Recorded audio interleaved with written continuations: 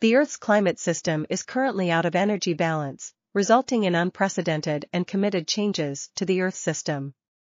These changes include increased ocean temperatures, land surface temperatures, and atmospheric temperatures, as well as melting of the cryosphere. To measure these changes, scientists have developed the Earth Heat Inventory, which measures the amount of heat that has been accumulating in the Earth system since 1971.